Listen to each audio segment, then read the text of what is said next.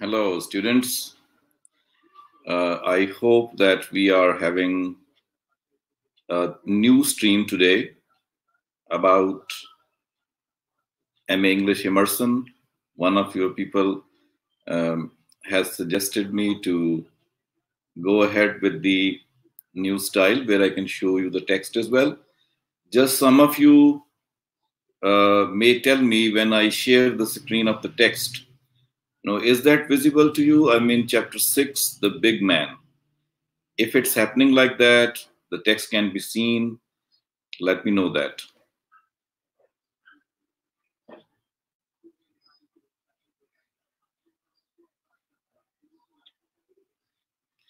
Okay. So, all right, we are starting with the, our sixth chapter of Moth and Hamid's text.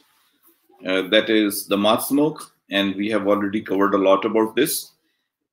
Just have a look at the chapter 6 that begins with the title, The Big Man. And definitely this big man is going to be Murad Badshah. So the whole stream of today is on chapter 6, and we shall be discussing this chapter of Moth smoke. The character of Murad Badshah will be talked about. Keep in mind that the very first sentence, which is visible to you people, is about Murad Badshah, MA, rickshaw fleet captain and land pirate at your service. Allow me to begin at the outside and move in. So that is the way how the narrative also changes. The narrator is Murad Badshah himself, and he's talking about himself. This is what is happening in this chapter. But first of all, I need to make something clear to you people, that this chapter talks about something very beautiful. That means we have always thought a type of question was there in my mind most of the time. I wanted to know what is the special thing. I mean, in our society, that society of Pakistani people, where very much educated people become criminals and they resort to something which is unacceptable to the society in general. And they also start thinking to perform something which is, bad and ugly, let's say, and they too sometimes move forward to take actions, severe actions, or the bad actions, because of which they may be termed as the people who are not so good for the society. Today, we will be able to find the answer to the question why this happens with most of the young people in Pakistan, that they have got the education, they have got everything with them, but all of a sudden they become the criminals. This chapter throws a lot of light on that. And this is one of the weaknesses of our society. And that weakness is going to be highlighted here in this chapter. So I am advising all my students to look at chapter 6. I'm displaying it on the screen as well, so that you people can have a good view of the chapter and can see the passage which I shall be talking about. First of all, as I said already, that the chapter is 6 and the big man is titled Murad Badshah, a rickshaw fleet captain, etc. So I'm taking you to the passage that I need you people to concentrate on. It's going to be the second page of the same chapter. Then it is going to be the third one. Look at the third page. We have, here a lot of things on this page. Some are colored in a different green color, and still some are in a very different green color. So if we read that, all of you people, and let me make a surety as well, if it is visible to you, somebody may comment that if it is visible to you people, the page is visible. Do a comment hurriedly so that I can proceed further.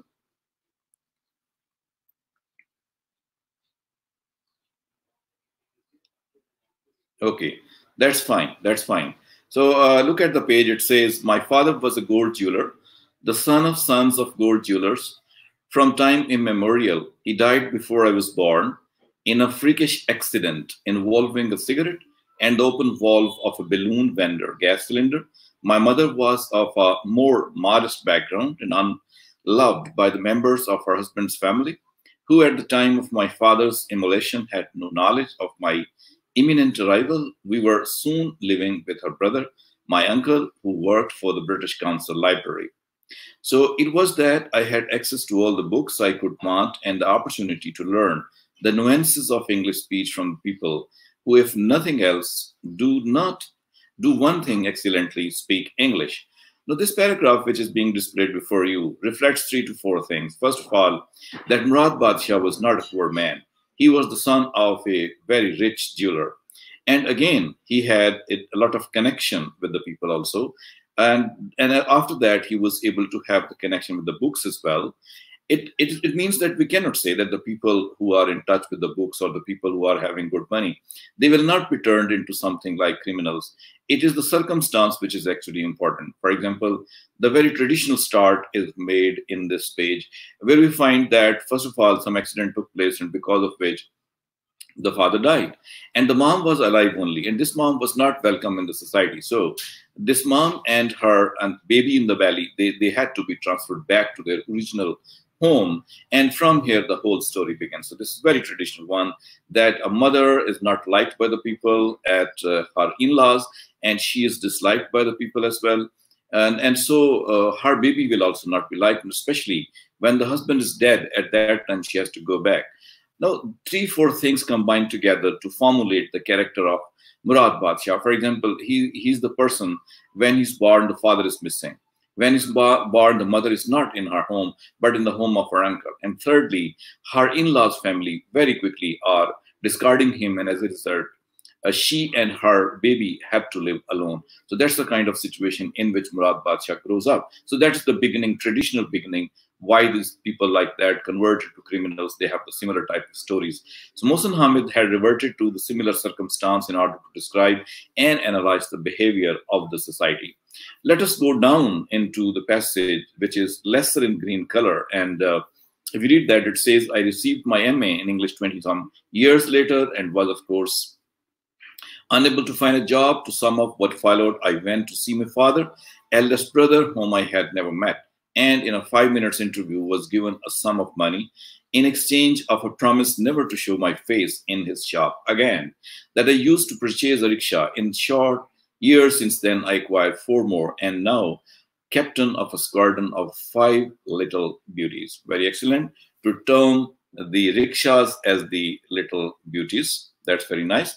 So class, as you are having a view of this page, this paragraph, it's very excellent to find out how did Murad Badshah have a start of his life.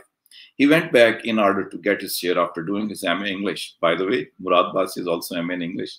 Be careful, all MA English. Such things can happen when the society is not going in the right direction. That Murad Badshah went to one of our uncles and he demanded his share, and he was given the share, but with the idea that he will never turn back. So he is totally discarded from his father's family. So he has to live with his mother's family. This is the next factor which makes him a different person as compared to the normal people who are born to the normal parents and they have the normal life. And here is a life which is not in that way normal. But the struggle of Murad Badshah is really very significant, that instead of thinking that he should be the big man, he should be the person in order to show the people that he will not drive the rickshaw or he will become the police inspector immediately, he starts the job. And that job is driving of the rickshaw. He loves his job, and that is why he gives the title of 5 beauties instead of saying 5 rickshaws. So far there's nothing wrong in Murad Badshah. All the things are happening with him are wrong actually. Let us again go down the drain and try to find out what happens further with him, because of which he becomes such type of criminal person, and he involves our hero, that is Shizad, Darashiku Shizad, that he too becomes like him. Let's see by going down into the page, and I'm showing you the text once again. If we go down, I can see that we will find some more paragraph, which is, again, green in color. And here is something. Let's read this passage. All of you can accompany me in reading. With the arrival of yellow cabs in Lahore, the rickshaw business took a bad turn. Profits became increasingly slim, and to say competition was fierce is an understatement of unusual proportion. Business is tough business, as they say, and I am fairly handy when it comes to mixing it up.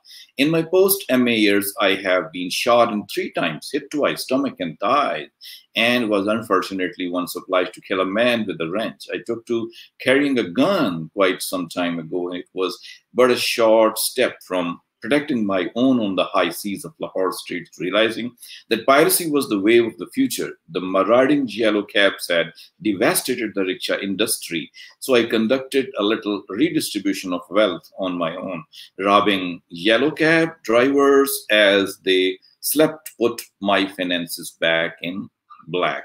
So this is the passage which will throw a lot of light rather, on showing to us what is actually happening with the life of Murad Badshah. For example, when you read this passage, you find that fights keep on taking place between the rickshaw people and the yellow cab people.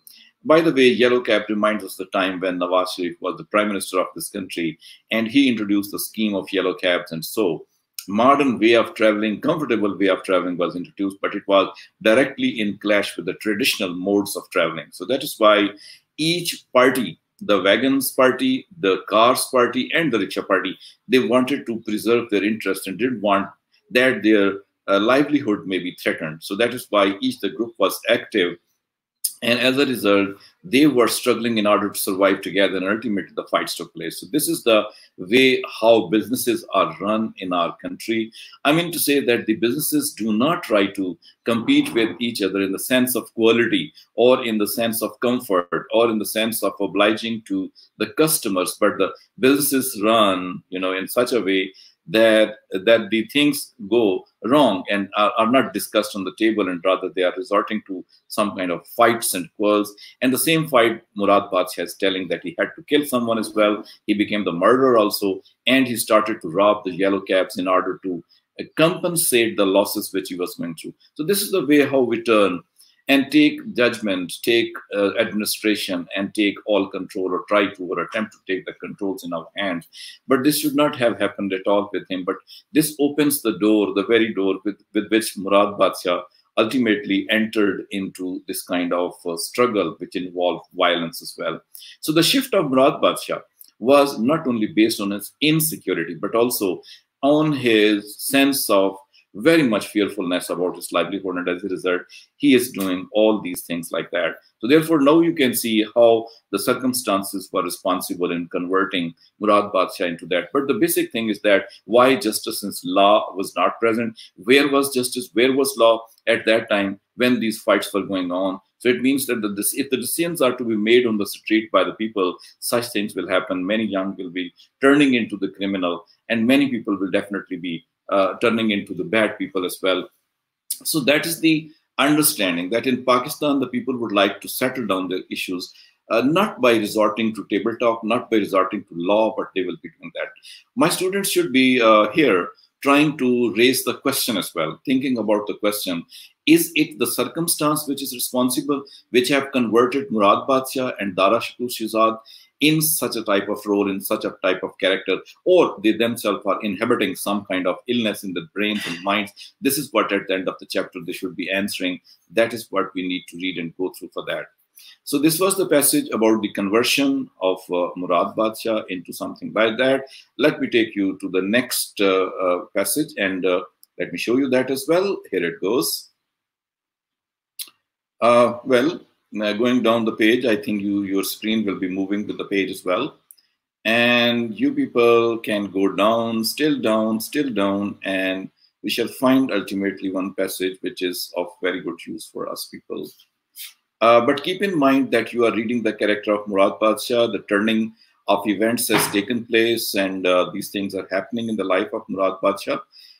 Here is a passage where, rather I should say it's a long page. We can have a start of this page from here.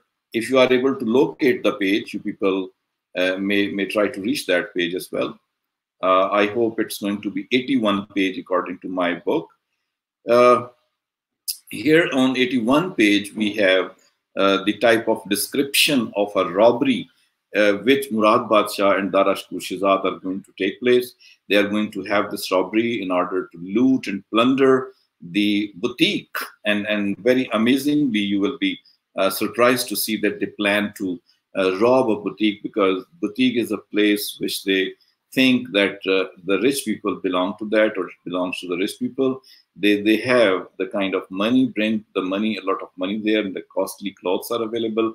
They buy the costly clothes, and possibly in this way The store or the boutique may be very rich in money as well and in clientele as well.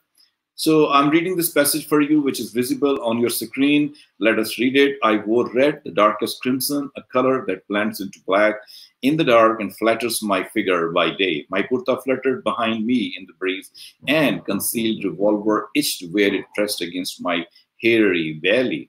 Darashiku was inside for all the world, a tastefully dressed patron of the shop, but he carried death in his undershorts and hunger in his heart.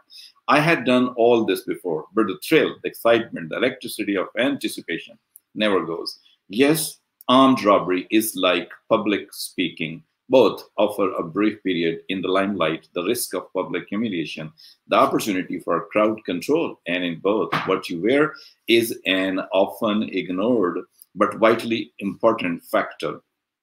Dear student, this is the passage very important indeed. But first of all, let us say what is the situation. The situation is that Murad and Dara are at the boutique, and the robbery is going to take place just now. And the situation is at this moment that when Dara is inside, he's wearing a very good cloth, but he's keeping the gun. And the sentence in the third line of the passage is very important for this purpose.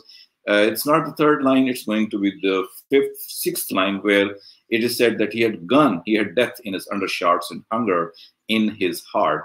So that is the strange combination of the heart, of the hunger in the heart, and of the death in the undershirt. It means that one of the things which makes us, convert ourselves into such a criminality is the hunger. It means that society and the responsibles of the society are not maintaining such a society where nobody goes hungry. And if someone goes hungry, definitely at that time the problem is there, that this hunger will prompt the people to pull the guns on the people who have sufficient money in their control, sufficient food in their control. And moreover, the second thing, which is the writer providing us the clue why most of the people would like to turn into such a situation, is the thrill of controlling the people, is the thrill of becoming into limelight, is the thrill by making the people humiliated before them, is the thrill by getting the control of the situation. So these two things become responsible in converting such normal, common, educated people, highly qualified people to turn into robbery. But whatever the case may be, this robbery thing is definitely against the society, and this againstness of the society has been germinated in the society. If justice prevailed, if social services prevailed, if everyone is getting a right, I don't say that a utopia should be established, but then a justice system should prevail, meritoriousness may be recognized, these things won't happen. But the writer Mohsen Hamid is pointing out such a thing, because of which it has become a big problem for whole of the society, that the people are converting themselves into such a bad situation, which has made it a problem for us. Now, you see, students, what you have read is something very, dangerous as well for you people, because in a way, when we are reading this text, possibly some of your young minds may be thinking of converting yourself into such kind of backwards. But believe me, it is just the book, it is just literature, it is just making a beautiful statement that one may not be doing these things because they carry their results and consequences as well. And so that is why do not take anything negative from it. This is not the process to convert you into backwards and robbers. It is the way to save you, that if such a thing happens, you may be choosing something right, something good, because of which you may not fall into trouble. Rather, you may become a most useful member of the society, and especially struggle for such things which may let the justice prevail. Then these things will not happen into the life of anyone. Let me take you to the next passage that I want to teach you. So that is why I come to down there. Again, going down the page, you will find two passages on page 82, which are very important for us here.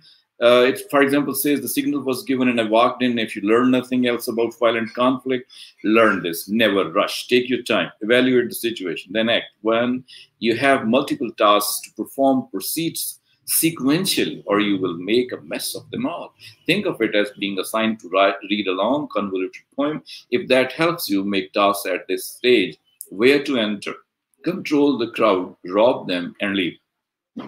What a beautiful piece of writing, type of advice is being given, that if you're on a difficult task of like that, you may be, doing things in an arranged manner, in a very slow, calculated manner. What an advice is coming from Mohsen Hamid. But then it's an irony. It is irony and satire on the society. Why the society is converting the young people like that? Why it is making them the enemies of the society? That is why it should be taken as a satirical comment on Pakistani society rather than taking it an advice for the shoplifters. The second passage, which is here on the same page, it goes to say, the shop guard, a rather sweet fellow with a shotgun and leather bandolier of cartridges, seemed almost ready to cry. By the time I entered, walking purposefully but without undue haste. From my long years in the service profession, I have learned both that the customer is always right and that if he steps far enough outlying, threatening him with execution style, murder is valid, although rarely exercisable option. I am told my smile and manner succeed in conveying his duality of knowledge, and so it is easy for me to maintain the utmost respect while inspiring terror of bowel-moving proportion. That's again the rule of the people who are, involved in such violent business, that they would like to spread terror more as compared to the death. So some of the things they do just to establish terror for the others, and so that the other people may not refuse to follow their command. That is why this person, Murad Badshah, is thinking of killing the guard and of entering into the successful robbery. Keeping on with the text more in order to have a view what further happened, the moments which were very bad moments, these things continue to happen in that robbery as well. And in that way, we have a total close end of the chapter as well. But the few things that I need to talk to my students is that what we have read today, it's very significant because it goes to talk about the social problem, as the text is going to be about socioeconomic problems, or we can say socio-political problems as well. The passage goes to address not only the law makers, but also it addresses the law enforcers. It also goes to talk about the people who are called themselves intelligentsia, or the people who are responsible for the training and education of the people.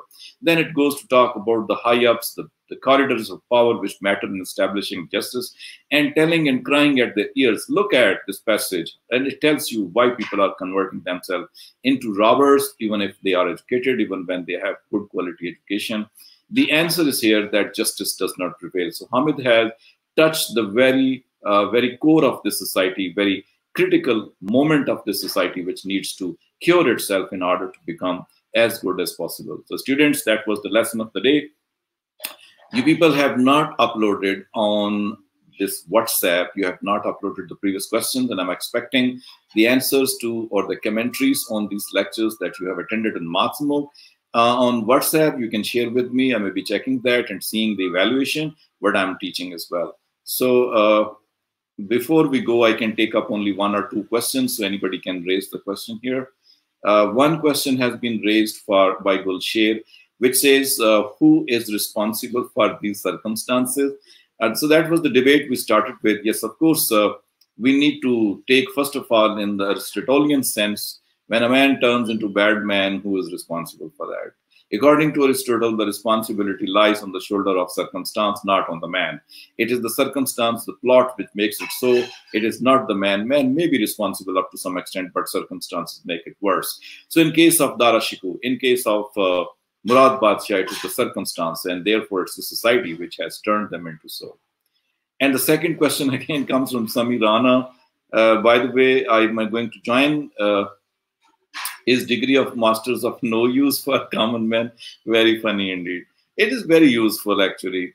Even if you have a PhD degree, even if you have a Holy Quran understanding degree, or if you have any other degree from foreign countries, if your stomach is empty, if your society is not ready to provide for you, if your society is not ready to take your services, and if you are rejected at most of the places by your in-laws, by your people, by your loving ones, this is going to be the result definitely. Somewhere a brute is present in us which we control with the help of education, and that brute may waken up at that very moment when justice is not given to them. Some of the minds are very good minds, and they may not, they may take all responsibility on them, and they will not be turning into brutes. But some minds are there, they possibly take less influence of these things and become active in this regard. So that is why again and again I'm saying that this is the justice system that should be prevailing in the society. I'm not talking about the judges, by the way. I'm talking about the overall justice that should be dealt with the people, that if somebody is working hard, his merit may not be injured. and that person may be given good quality. And if it is happening in the society, that is why Mohsen Hamid is trying to say such a thing. Why his share was not given to him? And this is a question that it's a very naive question, very innocent question.